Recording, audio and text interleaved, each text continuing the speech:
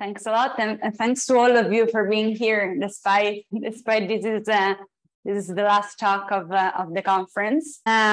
So as you see from my title, I don't really have. I'm a bit off topic, so there will be no conformal field theory, and the topic of my talk actually goes more in the direction of chaos. And indeed concerns a set of quantum bounds that have been discussed recently on Lyapunov exponents and on transport coefficients, and our recent work, which aims at understanding their physical meaning from the fluctuation-dissipation theorem. So I'm going to talk about some work that we have been doing and that we're also doing, done in Paris with Laura Foini and Jorge Curchan.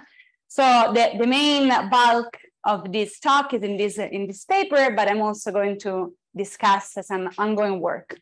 Okay, so let's start. And as I told you, really somehow the main bulk, the aim and the open question that we wanted to address is what I'm referring here with the generic word of quantum bounds. So in particular, what I have in mind is two different kind of bounds. So one on the quantum Lyapunov exponent, and another conjecture bound, which concerns the relaxation time scales. And as you see, it's a bit more generic. So these two sets of bound have been discussed in the high energy.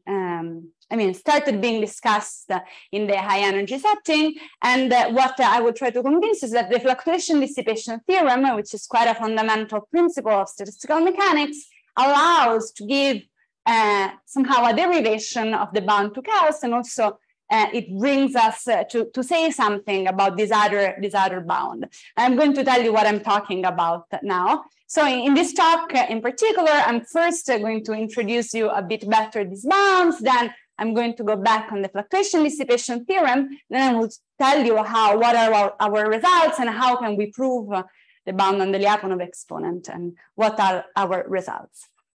So let's start on the bound on the Lyapunov exponent, and to tell you what's the quantum Lyapunov exponent, let me give you a little introduction on the classical Lyapunov exponent. So classically, chaos, with the words of Ruel, can be defined by looking at how small uncertainty in initial conditions grow in time.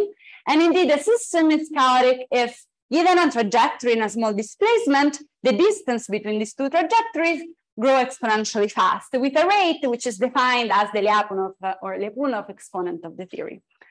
So in a loose way, the way to account for it is to take the derivative of the trajectory to respect to the initial condition, which in an Hamiltonian system is nothing but the Poisson brackets between the trajectory at time t and the initial momentum at time 0, and this object will grow exponentially fast in time. Now, understanding how to generalize the concept of the Lyapunov exponent in the quantum domain has been the focus of a great attention since the inception of quantum mechanics. So what I would like to consider today and to use today is the quantum Lyapunov exponent generalized by the square commutator, and attention on this object has come only relatively recently. So the object we are interested in is this square commutator, which is really just the expectation value of a modulus square of a commutator between two operators at different times. So why this is the right object to look at? Because if I take, instead of the generic operator A, I take X, and instead of the generic B, I take P, and I take the classical limit, this object should give me directly the Poisson brackets here. So in the case of an underlying chaotic classical limit, this object should grow exponentially fast in time. So this is the kind of behavior that you would expect for the square commutator, is that in the classical limit, it grows exponentially fast.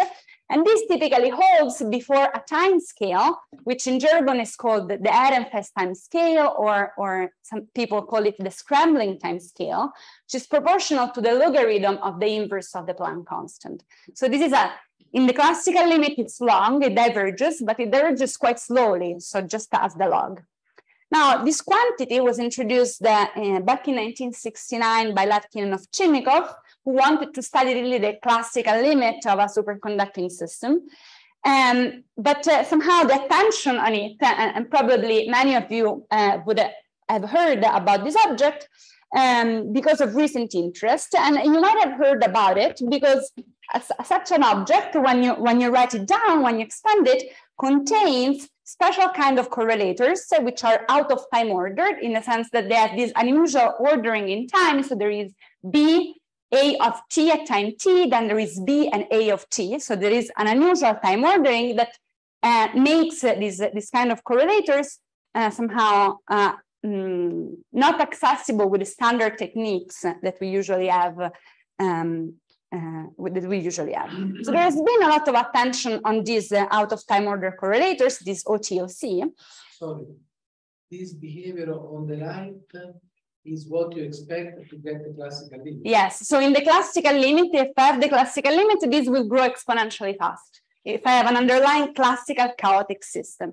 But now, because I have a quantum... The part of the curve near the origin of the axis. No, I mean, at extremely short times, this object doesn't grow directly exponentially. So at immediately, there is always a very small time scale that it's a microscopic time scale where this thing does something else. And then there is this exponential growth. Now, what's important is that... Is it relation or is some assumption on the basis that we should reproduce the classical thing? But also the classical thing doesn't grow exponentially at short times. Now, this is the generic expectation. I mean, also, yes. Okay. If you have an underlying chaotic system, the exponential growth is expected only at large times. Actually, to be more precise, there is an infinite time limit. So to take the quantum version, you expect such a... Yes, it's never exactly at early times because they're close to... Yes, but this is just a picture. I mean, but what's really important is that in quantum systems, at long times, this object is bounded by the norm of the operators. So in quantum systems, this will always saturate. So in order to see and appreciate such exponential growth, you really need a separation of time scales in order to see this exponential. And I'm going to say a small few words about it later. And okay, so the reason why somehow we went back to this paper of Latkin and of Chilnikov is that because, as usual, Kitaev somehow opened a new path in physics, and he proposed to use OTOC and the square commutator as a characterization of chaos, also in the many body setting. In particular, he was interested in the SYK that we heard a talk about it yesterday. Okay, so let me just give you a small glimpse of the fact that the study of this OTOC in general opened an interest also in what now is referred as scrambling of operators. So our attention onto the dynamics of the operator support. So in general, this square commutator takes into account how the non-commutativity between two operators given by the dynamics. So imagine you have two operators A and B, which at the beginning commute. Then when you take time evolution, in general, the support of the operator will grow in time, and this will make the two operators non-commute. So the growth of this object is expected always, not only for chaotic system. The fact that operators do not commute, it's a generic fact, and indeed is expected and found for different kind of dynamics. What I'm going to be interested today, it's really this exponential growth. And let me now go back to this comment that I was just making now, is that you expect an exponential growth only in the presence of a very large separation of time scales. So you really need a small Planck constant or a small effective Planck constant. So this is usually appreciated only when you have a classical limit, so a small h bar, or in these large N models where you have all-to-all interactions and you have an effective Planck constant, which is 1/n. So even more, if you want to think about a spin chain with h bar equal 1, you will never see such exponential regime. So this was also proven by Thomas Presen and collaborators. So you have to have in mind some sort of semi-classical limit where this square commutator will grow exponentially fast. So given somehow this intrinsic classical nature of this object, somehow it can seem surprising that actually quantum effects bound the value that this quantum Lyapunov exponent can attain in time. And this is the famous result of Mandazena, Schenker, and Stanford in 2016. This from ADS-CFT?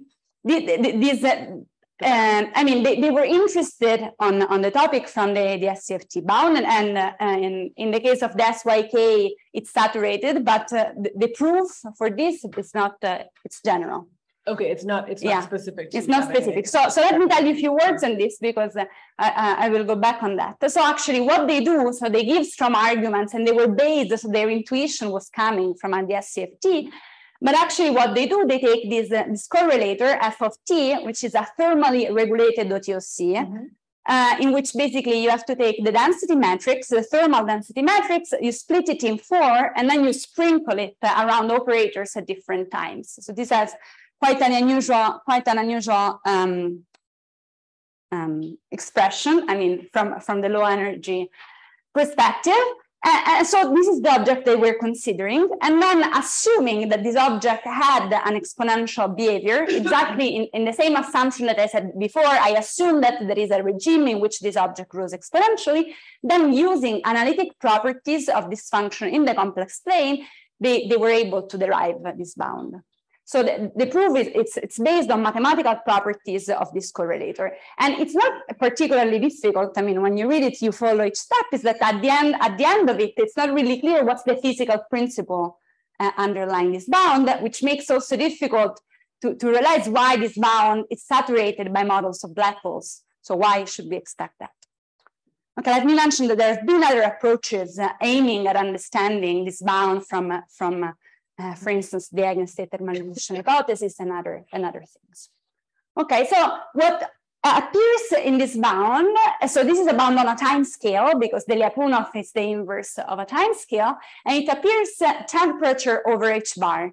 Now, this kind of time scale has been called and has been referred to as a Planckian time because it only depends on energy density and h bar. And actually, somehow the attention on this Planckian timescale came from the discussion of a different kind of bound, this conjectured Planckian bound.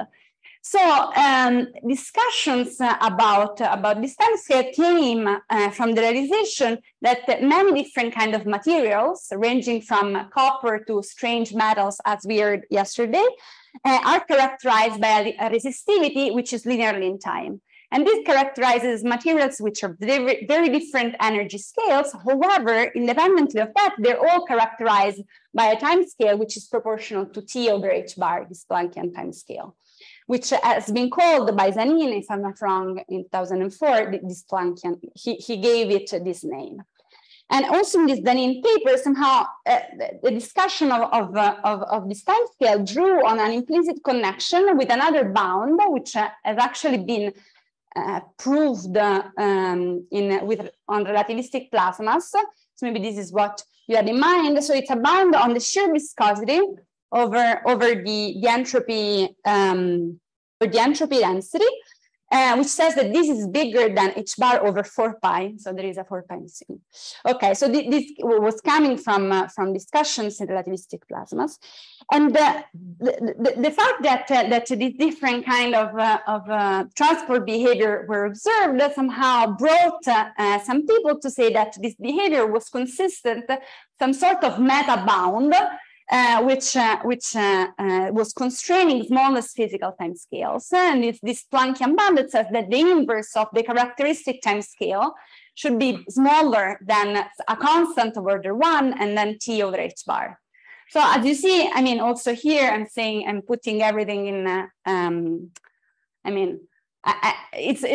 here there is not really a constant fix. So the status of this bound, as far as I understand, is not it's not put on solid grounds. So not everyone believes in the existence of this second kind of Planckian bound. But there have been progresses on it, and there is this recent review that also was cited yesterday by Hartnell and McKenzie that study and characterize it, discuss the different mechanisms that could lead or not to such kind of bound. Sorry, but then if this bound is true, there is no zero temperature, there is no quantum chaos. So the important thing, this bound is active when you look at temperature, which are of the order of h bar. So everything is valid at very low temperatures. If you take the zero temperature with h bar finite, yes, it's a trivial bound. I mean to have it, yes, exactly. To have the bounds acting non-trivially, you have to look at temperatures of the order of h bar. I mean they're relevant at that order. Otherwise, yes, there is no bound. But also here, I mean, this has not to do with the bound you wrote in the first transparency. There was no temperature of the bound. No, yes, there is this Planckian time scale, T over h bar. The transparency there was a mistake then. Okay, so in the community there has been a lot of attention and discussion of this different kind of bounds. Part of the attention is because black hole models and the SCFT models seems to saturate all of them. So this has been a trigger for a lot of work in high energy. As we heard yesterday, these Planckian time scale are very relevant for understanding transport and strongly correlated strange metals materials. And also somehow this has motivated a lot of attention in quantum information theory for understanding what are the bounds that quantum mechanics poses on information propagation. So what I would like to tell you today is how the fluctuation-dissipation theorem enters in the game. Somehow it provides a natural Planckian scale coming from the Matsubara frequencies. And this time scale, I'm going to tell you how it arises. It's given by pi. So there is this proportionality constant pi t over h bar. So this is what the aim of the talk is, to show how somehow this mechanism provides a natural Planckian time scale. Okay, so let's go back to the fluctuation-dissipation theorem. And since we have talked a lot about conformal field theory, let me go back a bit to statistical mechanics. So the fluctuation-dissipation theorem is somehow one of the cornerstones of statistical mechanics, which gives us a relation between a linear response and intrinsic fluctuations. So imagine to have, let me start from the classical case again. So imagine you have a system which is a thermal equilibrium, and then you do a small perturbation of intensity nu, and then there is an operator b. Then the response, if nu is very small, so if you're doing linear response, if you're doing a small perturbation, the response is proportional to the internal, the variation of the internal fluctuations of the system, with a proportionality factor, which is the inverse of temperature. Now, this fact, it's not just a mathematical relation, but it's a very deep principle that dates back to Einstein's work on the Brownian motion. So this is, in the classical case, is very well established. And also in the quantum case, it's quite a textbook subject of many-body physics. And so to describe it, let me just introduce a bit better what are the quantities. Here things do not commute. So we have to define some correlation function A of TB. Since things do not commute, I'm going to have a real and an imaginary part. So the real part is the symmetrized part, and we'll call it C, and it's related to the fluctuations. And then the imaginary part is related to linear response through the Kubo formula. So this is the imaginary part. We have, it's 2I theta of t, so there is a causality, and then the imaginary part of response function, of correlation functions. And these are the two that usually are related in the standard textbooks of many-body physics. And what I would like to pose the attention today is also an intermediate function here, f, where I'm taking the thermal density matrix and I'm splitting it in two in this way. This is related to Weitmann inner product, as far as I understand. So, and what I would like to convince is that it's very useful to keep in mind this intermediate function that allow us to pass between these two functions. So the fluctuation-dissipation theorem, as we said, it's usually stated in frequency as a proportionality between the imaginary part of the response function and fluctuations via an hyperbolic tangent. So there is typically, we derive it as hyperbolic tangent of beta h bar omega over 2. But actually, if you remember the derivations, when we actually prove these relations, actually what we show is that the fluctuations are proportional to the hyperbolic cosine of beta h bar over 2, and then the smooth function, the Fourier transform of the f, and then the imaginary part is again the hyperbolic sine, and then the smooth function. This trivially gives back what we usually derive in textbooks. So this has to be interpreted as the function that allows us to write it in the usual way. And for the experts of you in the audience, this has a very immediate interpretation in terms of the eigenstate thermalization hypothesis, in which it's just the modulus square of the smooth function that describes off-diagonal matrix elements. If you don't know what it is, it doesn't matter. Okay, so let's just to be consistent, let's do the classical limit. But first, let me tell you where this Matsubara frequency arise. They arise at the zeros of the hyperbolic cosine, hyperbolic sine, the even and odd zeros of these two functions. So the fluctuation-dissipation theorem is coming with this Planckian time scale in the Matsubara frequencies. And now just an exercise, let's do the classical limit to see that we retrieve what we had before. So if now I take beta h bar to 0, which is somehow a high temperatures or very small h bar, then I have that the c is equal to the f, so this intermediate function doesn't exist in the classical limit, and then the response is really just the derivative of the c, which is what we discussed before. Okay, in particular, so this is the standard FDT, but we want to use a time-dependent version because we want to bound the time scales.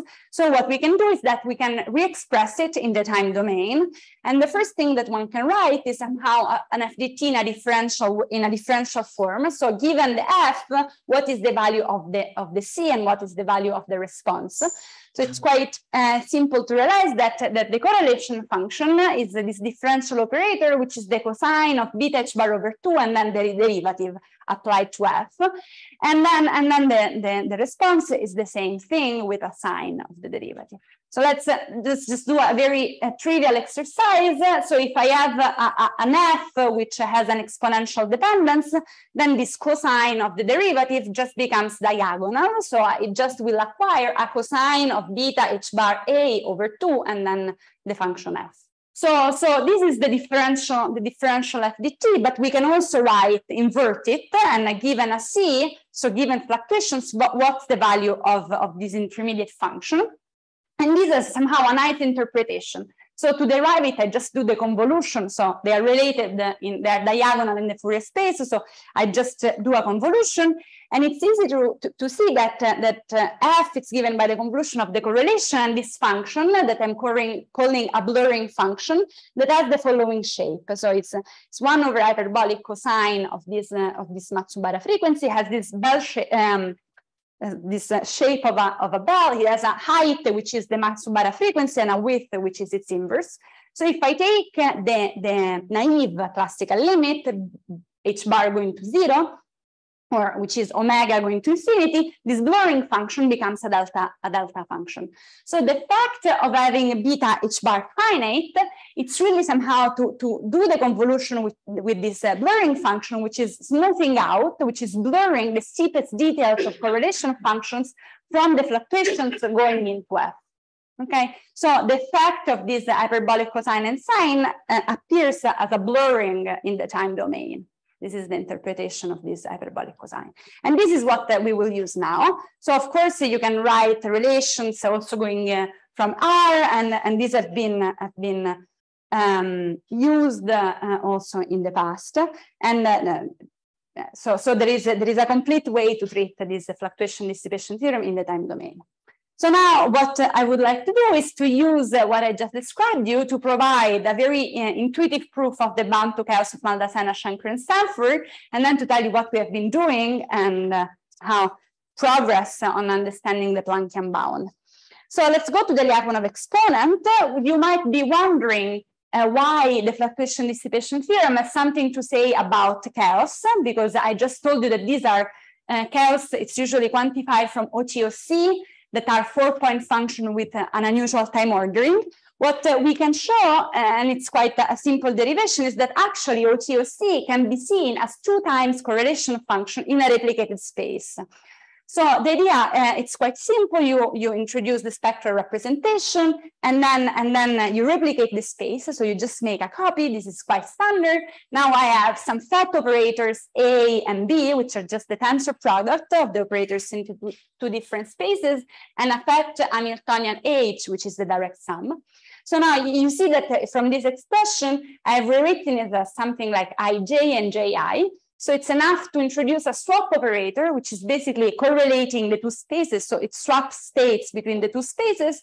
And what I can do is I can re-express this form of OTOC as a standard expectation value. So a trace at twice the temperature. So this beta 2 is a beta over 2 of this kind of correlation function. So of these 2 operators, phet A and bt.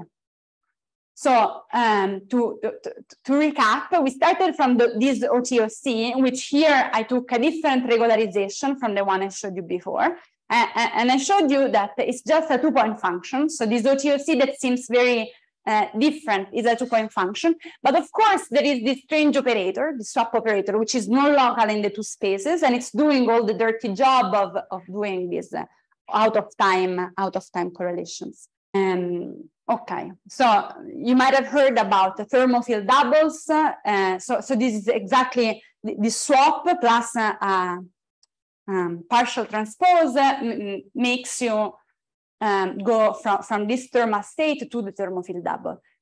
So for those of you that know, so usually OTOC can be written as expectation values on pure states which are entangled, and are these thermophile doubles, which are a couple of maximally entangled states of these 2 copies. Here we're doing something different. So here we are writing it as a thermal expectation value. This density matrix is a thermal density matrix, but at the end I'm using this operator P, so everything is the same. It's just that this expression, it's quite simple from people coming from statistical mechanics, because we know 2-point correlation functions very well. And we know everything about it. And in particular, they obey the fluctuation-dissipation theorem. So this is what I'm going to use now. So now that I have OTOC as 2-point function, I can define a phet correlation and a phet response. And of course, I can also consider this intermediate function f, phet f, that it's going to be given by half the thermal density matrix as twice the temperature, split in 2. And if you write it back in the original space, this is exactly the correlation function, the regulated OTOC for which the bound was proved. So this intermediate function has this quite intuitive interpretation, this double space. So it's just the intermediate function between the C and the R. So in particular, this can be seen as a set of correlation functions of 2 times correlation function. And in particular, they obey the fluctuation-dissipation theorem at twice the temperature. So, and this is what I'm going to use now to prove the bound to chaos. So let me start from these correlation functions. So what we can do, so here I'm not giving you all the formula, but just the idea. So the correlation, this phet C and phet F can be written as 2-point functions minus the square commutator, both of them. They will just have a tiny different regularization, but they both have this structure. So they are 2-point function minus the square commutator. And now basically we input some physics, and we say that after a small time scale, an intermediate time scale that usually is called dissipation time scale, the 2-point function become a constant, and then the square commutator starts growing exponentially. And this is basically why also in the assumption that I wrote in the first slide, usually the phet F, which is the standard correlator, is a constant minus an exponential term. Okay, because basically they can be written as 2-point functions minus a square commutator. But now what's important is that this square commutator for both of them is positive definite. So the coefficient in front of the sign, in front of the exponential growth has to be positive. And this is what I'm calling the sign argument. So the fact that there is this positivity between the coefficients in front of the square commutator. Okay, so now that I know that, I also know, because of the FDT, that the two of them are related. So we already did the exercise. Now we have an F, which is a term that depends exponentially in time. And this tells me that basically the C is nothing but the cosine of beta 2 h bar over 2 lambda, and then the exponential growth of the F. But now we're saying that the coefficients in front of the exponential growth should both be positive, and which immediately gives us the bound of Maldacena, Schenker, and Stanford. So let me just recap what we're doing here. We're using the fact that OTOC are correlation in a double space, which are characterized by the FDT. And we are using the FDT plus the fact that these are kind of special correlations because there is a sign argument between the two of them to prove the bound to chaos. So the derivation is not particularly simpler or shorter than the one of Maldacena, Schenker, and Stanford. It's just clear that what are the physical ingredients that we're using here, which is the FDT and the sign argument. And let me mention that the Vota paper in 2018, which in a different fashion did somehow very similar derivation, and it's a nice paper that hasn't been appreciated much. Okay, but encouraged by this fact, we somehow decided to use the FDT, or thought about using the FDT also to show other things. So maybe before going into that, do you have some questions about this slide? I'm sorry, FDT was what again? It's the fluctuation-dissipation theorem. Is this the fact that basically if you have a correlation function that different kind of correlation functions are all related. So this is the KMS, there is this symmetry between correlation functions that you have, if you have one of them, you can get also the response and this intermediate function. The question maybe is difficult. How about locality properties? So for instance, everything you have in this is local, this project, this swap operator is local. So the fluctuation-dissipation theorem that doesn't care about so it's even more general. You can have a correlation also that they are non-local, and it doesn't need the translational environment, it just needs equilibrium. Okay, so once you have a thermal density matrix, there is this relation between the correlation functions. So somehow there is more structure, of course, that depends on the model, but this says something more about the structure of the correlation functions in frequency. This is just a relation between them of this bound. I mean, now for us, it's a bound that is imposed by having the quantum fluctuation-dissipation theorem. So somehow, on this Lyapunov exponent.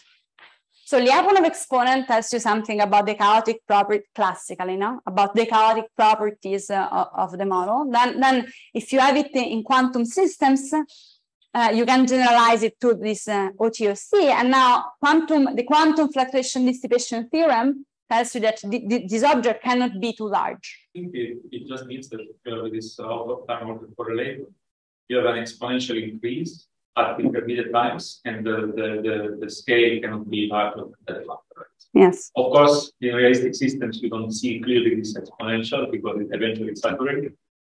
So, I mean, provided that you're good enough to see an exponential, you have to satisfy this. In particular, this bound was saturated by this SYK model, this Sachdev Yekitaev, which was a bit the beginning of the story and why by black holes and models of black holes. In the classical system, instead there is no bound. No, because in the class you send h bar to 0. So you really need to take a beta h bar of the 1 to see something happening. What is the physical picture? For something like this to happen, so think about what you can think about. You want to go to very low energy because you want temperature to be of the order of h bar. You want to have chaos up to very low temperature. So you need a model which is not obvious because if you take a spin chain and you go to very low, you will not see. So you need a model which hosts chaos up to very, very small temperature. So like a billiard which has chaos. So then it also have, so in that case, this bound will pop in and prevent the growth rate of this correlation to be too large. prevents chaos to develop too fast due to quantum constraint. And because of the fluctuation, for us, it's because of the fluctuation-dissipation theorem. Because these are not complete. You have a picture changes from chaos classical to quantum regime that would give you some understanding in terms of this thing. Is it clear to the expert? So what is bounding the rate? So what's the why H bar should counteract the classical chaos? So I don't think there is a general picture. There is no simple picture. It's a universal property somehow. Yes. A very simple. Yes. Simple picture. So we worked on something trying to understand in a case in which you could have a classically evaluation of the bound, yes. But in the quantum case you have something different. So in that case, we consider with Jorge, so actually it was before this, in that case, we consider dynamics of a particle on a curved manifold, because when you have a particle on a curved manifold with negative curvature, you can have chaos. In that case, classically, it violates the bounds. There are all scalings that you can find. So we wonder, okay, how does the bound pop in? And in that case, we saw, to be precise, the surface of negative curvature, the pseudosphere, so the Poincaré disk is unbounded, so you need to make it bounded. So there's but in that case, it seemed that was the effect of curvature, because in quantum systems, basically curvature generates a potential which depends on the curve, which depends on the sign of the Gaussian curvature. The Gaussian curvature is negative, then the curvature becomes repelling. So somehow regions which are more curved are the ones that classically would give you more chaos, but in quantum system they repel you. So the particle doesn't want to be in the regions which are more curved. And so this is why the Lyapunov exponent becomes saturates instead of exploding. Maybe it's also related to the fact that quantum means that it saturates while classically.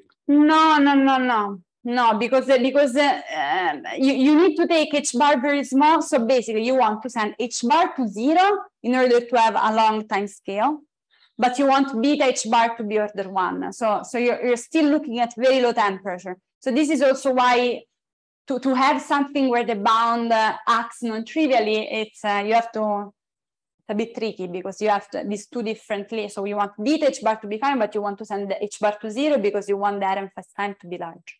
And which is the case, so in the SYK, which is this model that doesn't have quasi-particles, so that has this extensive entropy up to the lowest energies. In that case, there is clearly chaos up to low temperature, because there is this extensive entropy also at low temperature. So you can also, you can send n to infinity, which is sending your H bar to 0, but at you can go to very low temperatures and you will still see chaotic behavior, because the entropy is extensive. So when you don't have separation of scales, and you your general relation or yes, we have been thinking about it, because yes, the structure is always so. This is always true, and the sign argument is always true. Then what it implies on this is something we still didn't do, but it's definitely worth seeing. What's the effect? Yes. I mean, yes, this FDT plus sign argument is still true. So it could imply something non-trivial. So, but also, as far as I understand, maybe there is not a clear picture on what should be the growth of a square commutator in a lattice model, in a standard. So there are numerical evidence. There is numerical evidence in different kind of systems, but the only rigorous results are like, for instance, the ones on random circuits, and they're at infinite temperatures, which is a different, so not where this is relevant. So it's not very clear, I mean, what to put if I mean, we can discuss about it. I thought, okay, you put a power law, but then... So you're saying in particular, the chaos bounds that you're interested in make sense at low temperature. Yes. So when beta H bar is order 1. It's active at low temperature, yeah. Because typically, like we would think of chaos thermalization at some fixed temperature. Yeah. No, it's a tricky limit. I mean, to have it to act non-trivially, you need beta h bar to be over order 1, but you also need to have a large atom scrambling time, what they call it, scrambling time. So it's okay. So I think this part I'm going to skip it because there is no time enough. I wanted to tell you a bit more about 2-point functions that maybe are more interesting for this audience. Okay, so just to flash that with these results you can do many other things. You can generalize bounds. You can use them to somehow suggest measurement schemes of OTOC. But now what we really think it's the open question is to understand this Planckian bound, which is quite mysterious, and you can also argue that somehow transport and 2-point functions are more relevant than a Lyapunov exponent, which is not really clear what it is. And so we have done some progress on it, but we don't have a finite result. So also if you want to discuss in the next week, I'm going to be here. So the idea is now to use the blurring, so the FDT from the other side, okay, this blurring of correlation functions. So now I'm taking just a standard 2-point function, which decays exponentially fast at very large times, so larger than some dissipation time that depends on the microscopic of the system. So I don't know what happens at short times, but I know that at large enough times this decays exponentially with a rate A, which I can tune as I want. It's a parameter. And now if I have the C, what we discussed is that in order to have the intermediate function, I have to do the convolution, which this blurring function, which had this exponential, this inverse of hyperbolic cosine. So this also decays exponentially fast with a rate, which is again this Matsubara frequency. Okay, so now we have to evaluate this integral, this convolution.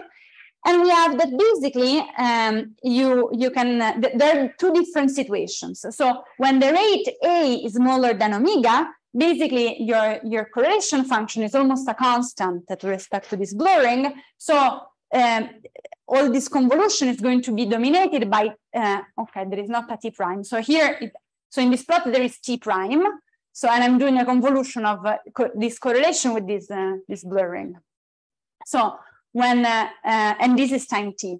So when A is smaller than omega, this integral is going to be dominated by times which are of the order of t, basically because C is a constant at large time with respect to the blurring. And so the correlation function is going to be given by the same rate, which is A, and then there is a proportionality factor, which is again what we were describing before. But then if there is some sort of transition when A, this parameter, becomes larger than the Planckian scale, because indeed you can convince yourself that actually the integral is going to be dominated by very early times, because there is, you have here e to the minus a t prime and here a to the plus t prime. So the integral is going to be dominated by this part, the early times which we don't know. So it's a bit, there is this correlation between early time and large times. So here I'm writing it with a coefficient that comes from the integration of this integral. And now, if I know the result for f, I can just apply the differential f dt on this side and obtain a result also for the response. So what I'm saying is basically that if my correlation function is decaying exponentially fast with a rate a, due to the blurring of the f dt, the intermediate function f and the intermediate function r, they will both decay exponentially, but now with a rate which is bounded by omega.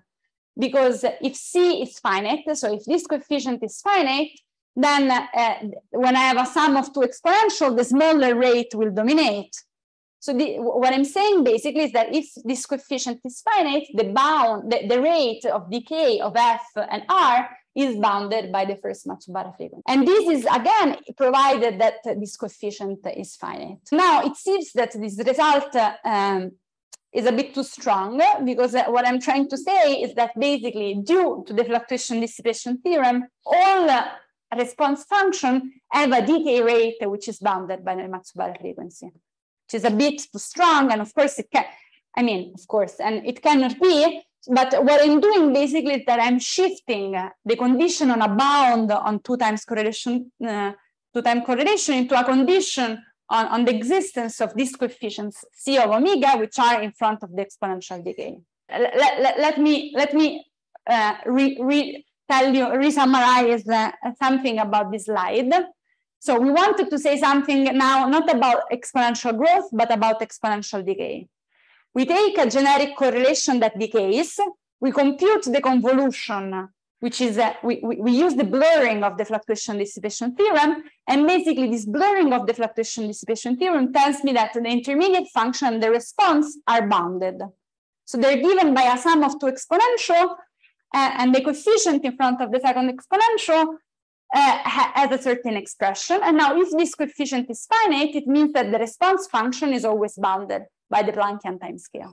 Do you have questions? But what I'm doing, I mean, I'm not solving the problem. I'm saying that now what I have to do to have a bound, I have to understand whether this coefficient, which is written as the integral from minus to infinity of this function, is finite. And this integral is defined only if the rate of decay is bigger than omega, otherwise it's not defined. So I would like to understand whether this is finite or not. So what we started doing was to somehow look for simple models where we can check these things. So we started from the simplest case, which is just a Lorentzian correlation in frequency. So the Drude model of diffusion. So just I have a correlation which decays to exponentially from time t equal to 0. So this is just a plot. I have a parameter A, and I can tune it to be larger or smaller than omega. Now I ask, is there a bound for this model? Well, I have to compute my coefficient, and my coefficient is finite.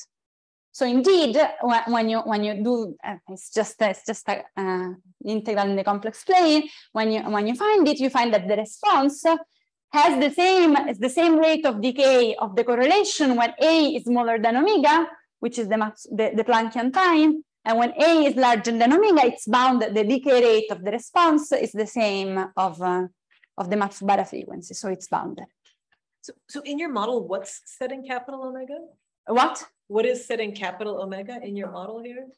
I mean, capital omega is always the Planckian time. So I'm taking, so it's not a simple model. Sorry, it's a simple correlation with a bound. So if I have a correlation which has which is a simple exponential, then the decay rate of the response is bounded due to the fluctuation-dissipation theorem. So I start from a correlation which has this form, but now there is a relation between all these correlations. So it's not that the response is free to respect to the C. The response is related to C by the fluctuation-dissipation theorem, which is giving me this bound. And omega is always the same, so it's always pi over beta h bar. So even if the correlation function is data. Well, if it's because in that case, if the correlation, you will have a delta function. You need something that decays exponentially. We always have over stuff. Yes. So yes, so you also have exponential decay. Yes. But now, okay, so let's go almost to the final thing, which is an example where actually this bound doesn't hold, which is the Lattinger model. So this is the closest I come to conformal theory. But I don't go very deep in it. So I just take this Hamiltonian on the lattice. So I take the bosonic model on the lattice, and I want to do it because I want to regularize large momenta. So here I have pi over 2a. A is the lattice spacing that one would eventually like to send to 0, and I have the usual conjugate variables. So, and then what you can do, well, you can compute correlation functions. The model is exactly solvable. So we want to look at the fluctuation, so the real part of this correlation function, and you can compute it. You sit down, and this it has some expression which is not very relevant, but at large times it decays exponentially in time, and everything is dominated by the Lattinger parameter, which is the one that appears in your Hamiltonian. Okay. So now the question: this is an exponential decay, and it seems that with the Lattinger parameter I can violate the bound in omega. So the question is that, do I have a bound at 1/2? Because I have to compare this with omega, so that the bound that I'm claiming is so general should tell me that something is happening at 1/2. And indeed, if you compute the thing and then you look at this coefficient here for n equal to 0, these coefficients vanish. So for this Latinger model, there is no bound. I mean, let me mention that there is something strange happening at 1/2. We're not really clear of what it is. So if you don't do this regularization, the standard result for the correlation in the continuum has this 1 over hyperbolic sign. So in 1/2, this becomes a non-integrable divergence in t equal to 0. So you cannot take you cannot take the Fourier transform. So we thought, I mean, this is why we needed to include this contribution. Anyway, this is just to say that we find a model, quite a standard model, where there is no bound.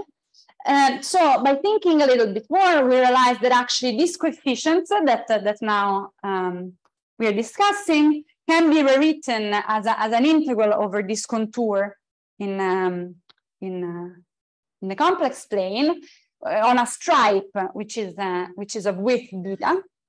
And now, if the function f is analytic on the whole stripe, then this coefficient vanishes.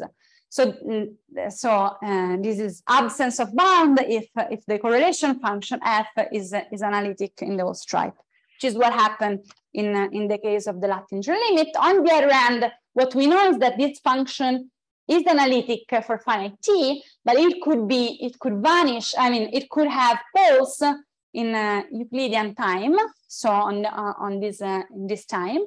So if in this region it has a non-analyticity, then there is a bound. And these are the two cases I discussed before. The Latinger liquid is analytic, and the correlation function for this Drude model was not. So now what we would have to do is to understand somehow, we rephrase everything again in terms of analytic properties of correlations in the complex plane, which is exactly what we didn't want to do.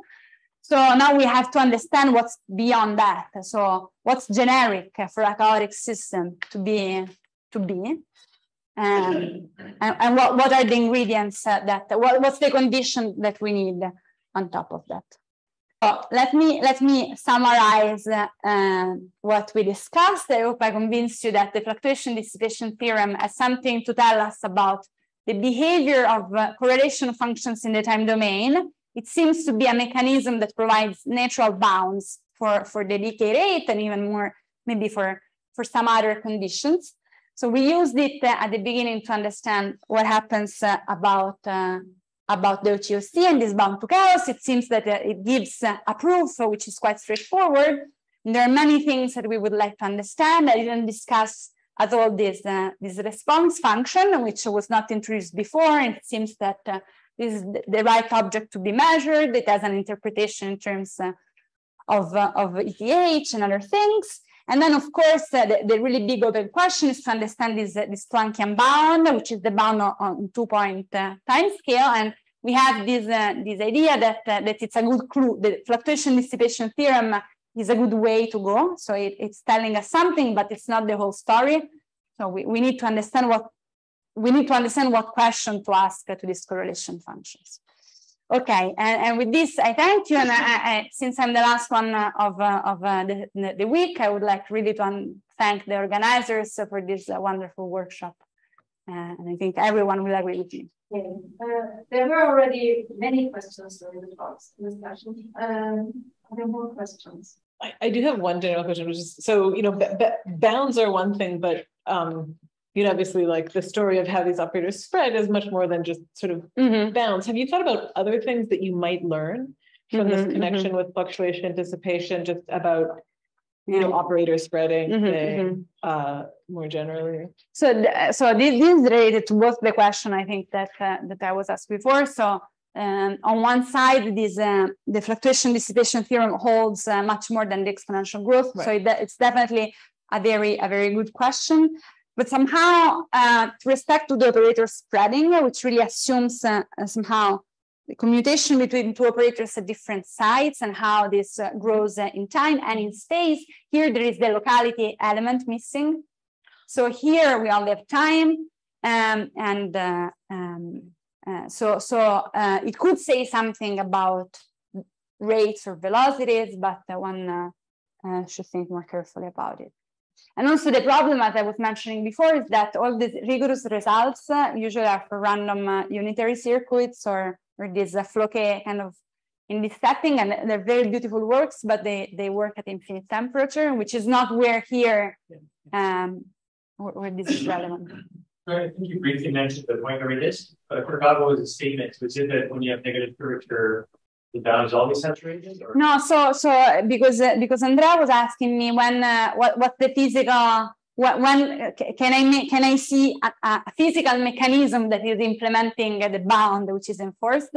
So we don't have the answer in general. What I was mentioning that what we tried to do was somehow to find the simplest model where the bound was actually acting non-trivially. So what we came up was to find to look for a classical model which would violate the bound, and this is chaos on the Poincare disk. So in that case, the Lyapunov exponent goes like square root of t. So this clearly at low temperature violates the bound. So if I plot here lambda t over h bar, which is the quantity that should be bounded. So this is the bound, 2 pi. So this thing does something like that. So this violates the bound. So in this setting, we wanted to see what happens to the bound. So if we can find the mechanism, and in the geometry that we build, it's clear that it's the quantum effect of the curvature, which are implementing the bound. So this idea that the curvature generates a potential, which is repulsive. So the more curved region are the most chaotic in the classical case, but also they repel the particle from. We can discuss more about it like this. Maybe it's a bit difficult. We were thinking of what's the mechanism where the bound is acting, because this is a bit it's general, but at least gives some hints.